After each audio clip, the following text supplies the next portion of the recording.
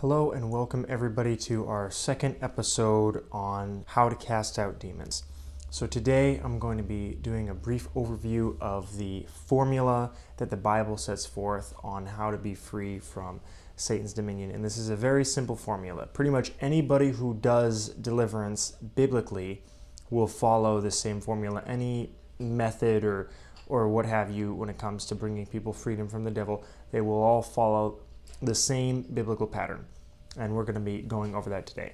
So the biblical formula for deliverance is confession plus repentance plus expulsion equals deliverance or freedom or liberation, whatever term you happen to want to use. So the first point that we have on our formula is confession. So let's turn to James chapter 5 verse 16, and we will read this as our foundation for confession. Therefore, confess your sins to each other and pray so that you may be healed. The prayer of a righteous person is powerful and effective. So basically, confession here, James is talking about as a key to bringing healing. Now, the word here in Greek, healing, is the same word that can be translated salvation or deliverance. The Greek word is sozo. Some of you may be familiar with it. So pretty much the point of confession is to bring to light that which is in darkness. Now, some people believe that we don't need to really confess our sins to one another. We just need to repent, and that's fine. I disagree with that. At least when it comes to deliverance, I find getting things out in the open and to a brother or a sister is an invaluable part of deliverance. And confessing things to one another really destroys the shame instead of just holding it in and trying to keep it all secret. What it does is it brings it out in the light and it reveals Satan's schemes so that God can destroy it and get it out of your life. So if you look at Psalms 35, you see that David said, when I refused to confess my sin, I wasted away. And this is when he's talking about his sin of murder and adultery, that he held it in, he didn't say anything, it was a secret, and he was breaking down and inside and outside, and everything was falling apart. But when he got it out in the open, God was able to heal him and deliver him from that sin. So confession is the first part. When you see some people do deliverance, sometimes we'll ask a question like, what is something that you're so ashamed of you swore you'd never tell anyone in your life? Or what are some of the things that you are dealing with habitually? And the purpose of this isn't because a deliverance minister wants to get in your business, but because the confession will break the power of that thing. So it destroys the power of shame and guilt, and it gets it out in the open. Confession also requires humility. When you say, I'm just going to deal with it myself, that's pride, and that's also going to be a barrier for deliverance.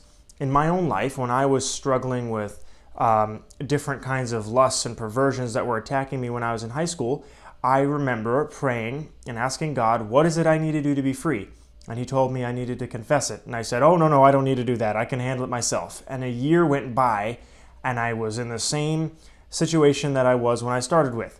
And I finally repented of my pride and had the humility to begin confessing it and asking for help. Now, I didn't get free at that time, but that was the first step that was required for deliverance, was confessing it and bringing it out in the open. And when I was able to do that, that was able to get pride out of the way, that was able to get shame out of the way, and that was what was able to open the door for God's deliverance. On pages 141 and 142 of the Handbook of Spiritual Warfare by Dr. Murphy, it lists confession as a requirement to freedom. In these chapters specifically, he's talking about sexual sin, though this is applicable for anything that you need deliverance from.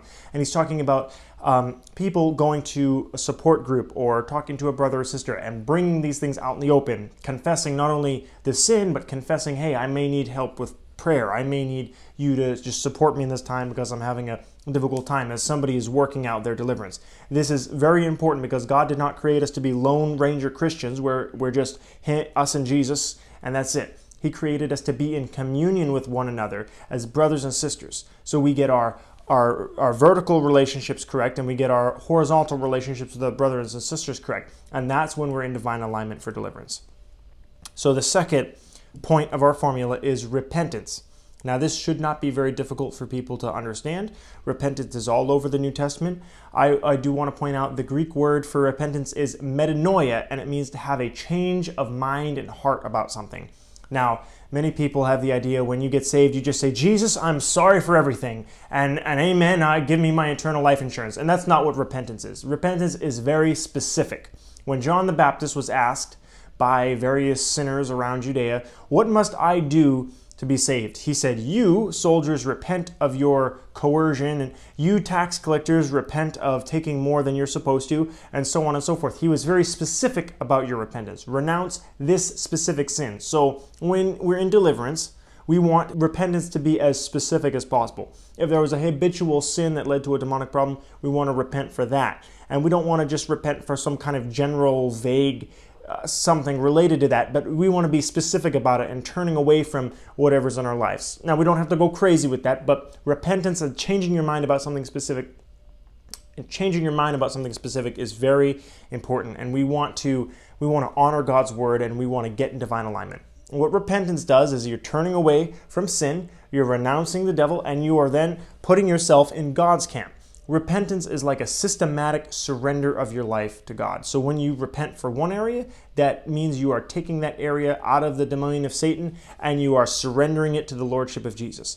And you do this for specific areas. You may say, Lord, I throw my life down, I give it all to you, but then you turn around and you're addicted to pornography and you're addicted to gluttony and you're angry and you're having bitter outbursts. Then your words of I surrender all don't really mean anything because you're practically not surrendering to Jesus. Practically surrendering means taking each area of your life where your uncrucified flesh is ruling and saying, I turn away from this sin and I am surrendering it to the lordship of Jesus Christ. Now, you may not be free from that sin immediately. You may go back to it or you may still struggle with it, but you're making an act of your will to turn away from it and to surrender it to the lordship of Jesus. And over time, the work of the Holy Spirit will bring you freedom from that area.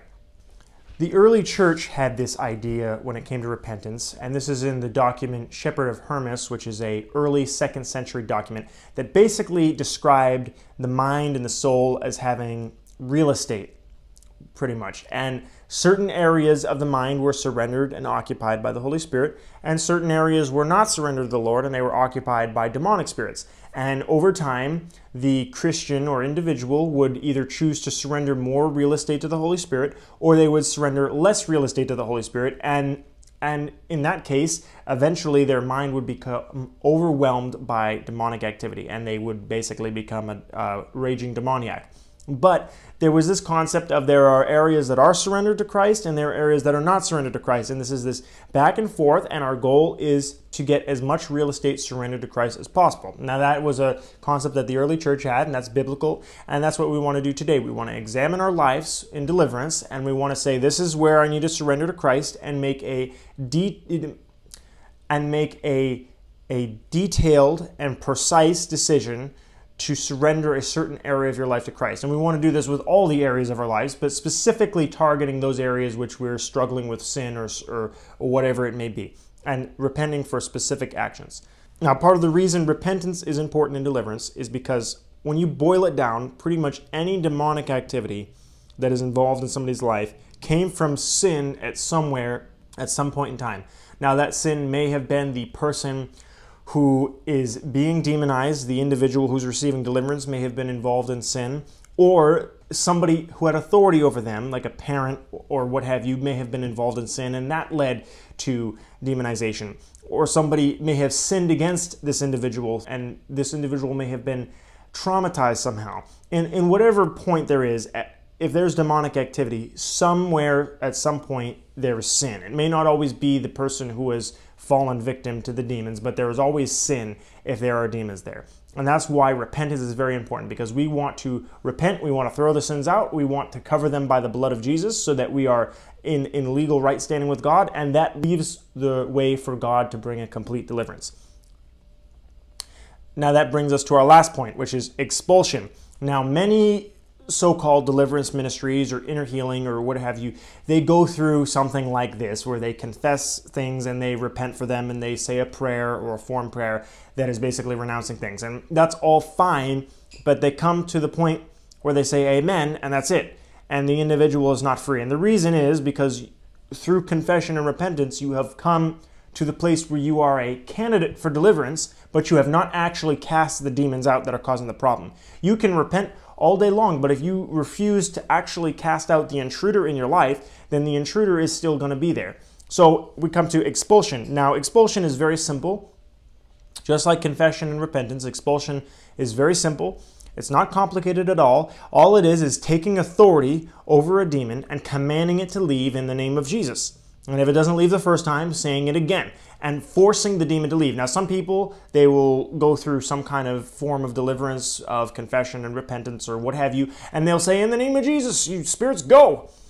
Amen, brother, you're free. Well, sometimes that works and sometimes that doesn't.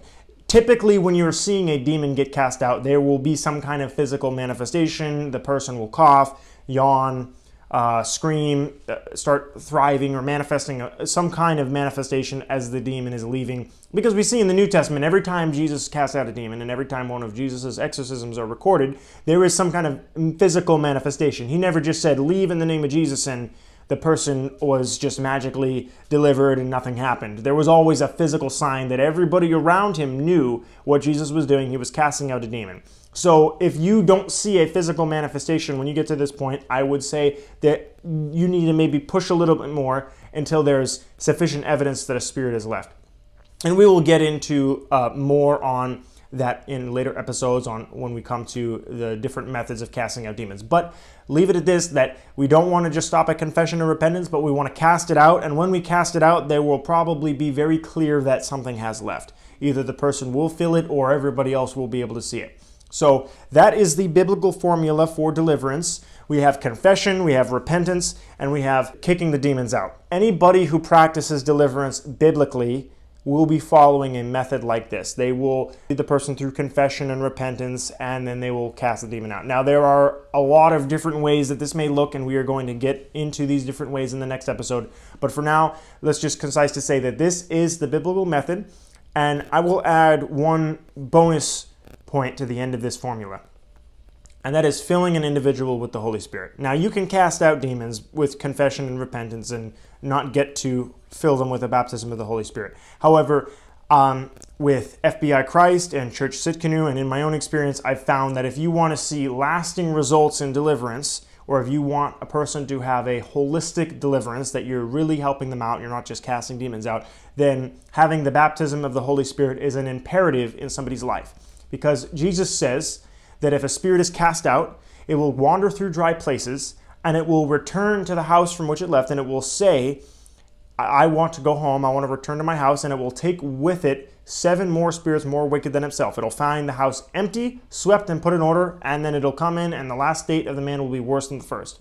And now that may have been a little bit of a paraphrase, but suffice to say, if the house is empty and there's no occupant, then the demons are going to come right back. And that's one of the reasons why we're very hesitant with casting demons out of unbelievers, is because what's going to happen? Are they going to have lasting freedom and come to Christ, or are they going to just decide to go back to the world and then be filled with 7 times worse? So whenever we do a deliverance, at least in FBI Christ, or anytime I do a deliverance or a Church Sitkanu, generally the protocol is we want to fill the individual with the Holy Spirit. If they're not baptized in the Holy Spirit speaking in tongues, we will pray for them to receive the baptism of the Holy Spirit. And if they are, we will just lead them through Art's form prayer of, Holy Spirit, baptize and fill me with your fire, fire, fire, and as a sign of filling the Holy Spirit in the areas that have been vacated by demons. So I will say that this is probably an important part that we want to include in deliverance, but there are plenty of deliverance ministries that successfully get people free without doing something like that. But I believe it is biblical in that we should be doing that. So anyways, to conclude, that is the biblical formula for deliverance. It is confession, repentance, expulsion, and as a bonus point, fill them with the Holy Spirit. And when you have that, you will have a holistic and a free life. And now there's a lot of ways to do that. There's a lot of different approaches, and anything that does it pretty much that way, I would say, is a biblical method of deliverance. There are some people who do other ways, and there are some people who don't do it like I do, but they still follow this method. I would say this is the realms of the Bible. So we want to stick to something like this. And we're going to get into different ways this can look next week. But for now, you guys have a blessed day.